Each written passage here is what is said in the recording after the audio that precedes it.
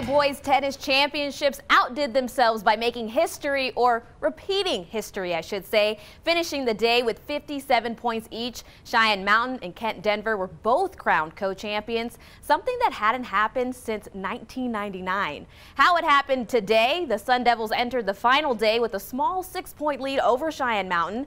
In the number 3 singles, it was Cheyenne Mountain's Steven Zhao versus Alan Wilcox from Niwot, where Zhao rallied to get that comeback win, making the doubles matches weigh even more on the day.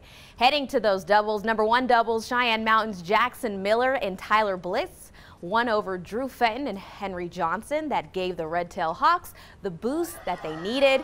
Then we head over to the number 2 doubles, where it was Kent Denver's Jack Kramer and Marique Zelli getting a big win, 6-4, 6-3 over Air Academy's Asher Kaiser and Luke Brooks. In that number 4 doubles, it was Colorado Academy's Davis Johnson and Charlie Rowski made a comeback over Cheyenne Mountain's Hank Walsh and Zach Sartan. This opened up the whole match, leaving the number 3 doubles a must-win for the Hawks.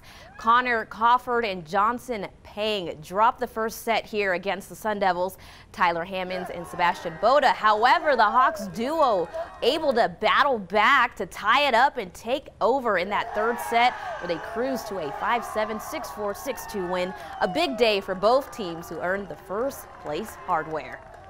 The funny thing is, sometimes I think people watch our 2 programs and don't think we're very sportsmanlike, because there's a lot of intensity and a lot of pretty loud cheering. But you know, you'll always see Randy and I are shaking hands at the end of it, and we just respect one another, you know, just for how hard we battle out there.